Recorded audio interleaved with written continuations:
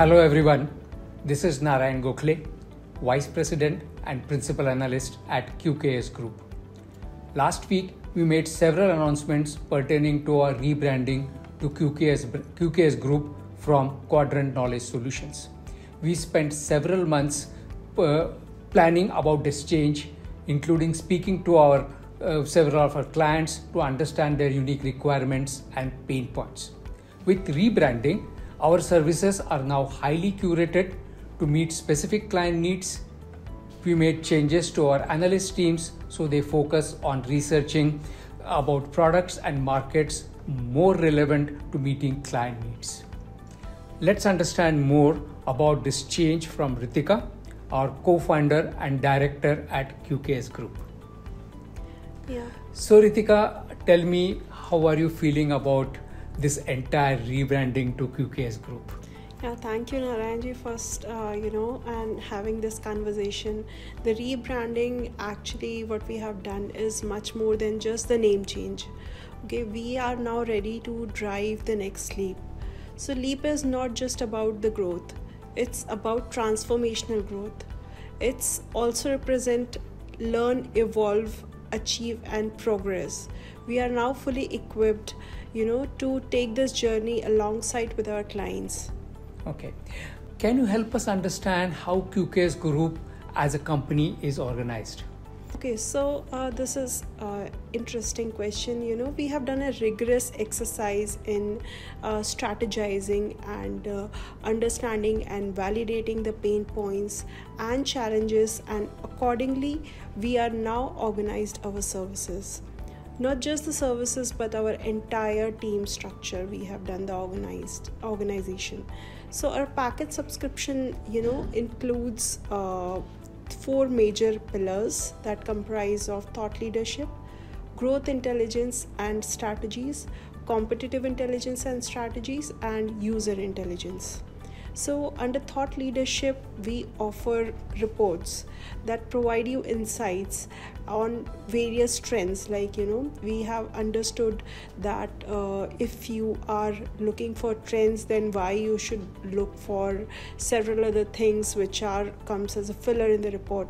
So we have organized our report in terms of, tech trends, and then competitive trends, economic trends, and mergers and acquisition trends. We now provide our reports that talks about short-term and long-term impact of these trends on specific product segments. We also provide insights into the future of these technology product segments in terms of understanding evaluation, convergence, and maturity. Which helps in driving the future of technology. Under growth intelligence, we provide intelligence into short-term and long-term growth avenues for different markets, including geographical, industrial segments, customer types, and others. On competitive intelligence, we provide both qualitative and quantitative analysis on competition across geographical, industrial, and customer type. Our user intelligence, we help companies on aligning their products and services with the user demands and trends. Okay, I think those were great insights. So what is the change in terms of the advisory services subscription that we are going to see? So our advisory services are now aligned to specific client need. If our client requires service on particular regional segment, for example, APAC, if you talk about, then we have subscription for APAC. We have trends that talks about APAC, how APAC is going to get affected. And these are highly curated on various regions, and we have this on industry wise and domains and subdomain wise as well. During our conversation with several clients, we understood their pain point and identified it as one of the major challenge, where client is paying thousands of dollars to get the subscription of these kind of research services. But as a part of their subscriptions, they are bombarded and loaded with a number of reports where they sometimes have to recruit the team to extract the data, so how they utilize it. So ultimately, while paying the thousands of dollars of subscription, they end up not using these services at all. Sometimes they even, as I mentioned, have internal team just to extract the crux of the report and mine the data what they are looking for. So these kind of pain points we have understood. So we have designed our services in such a way that you get the insight what exactly you're looking at. We also have strategy sessions where to make our subscription as an active usage than passive one.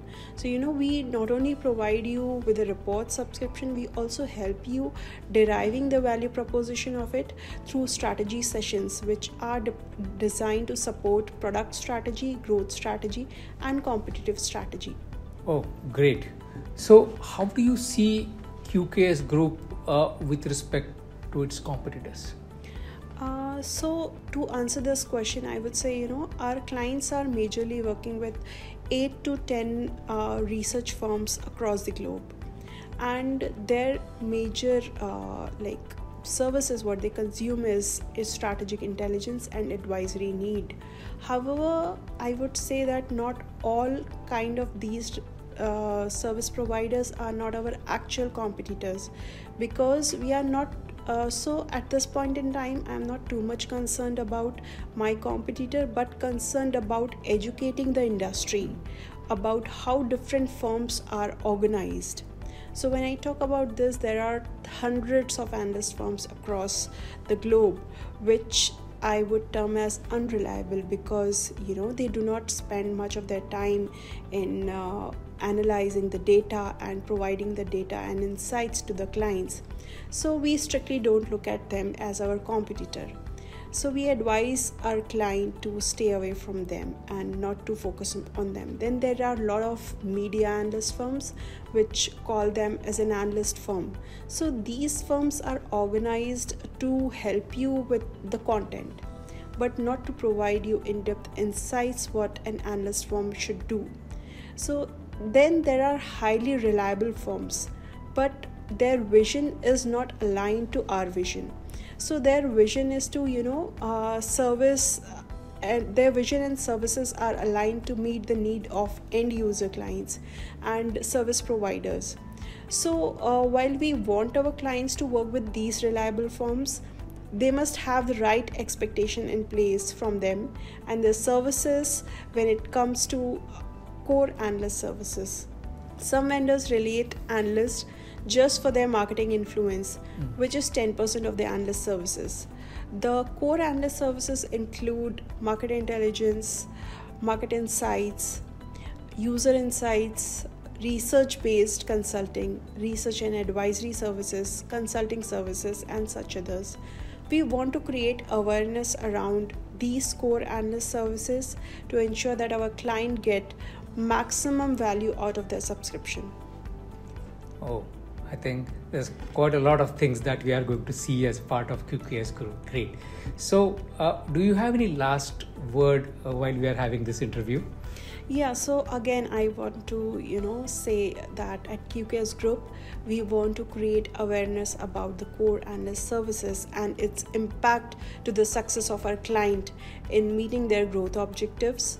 We strongly believe that with the right intelligence, companies can truly identify the white spaces and gaps and optimize their growth opportunities.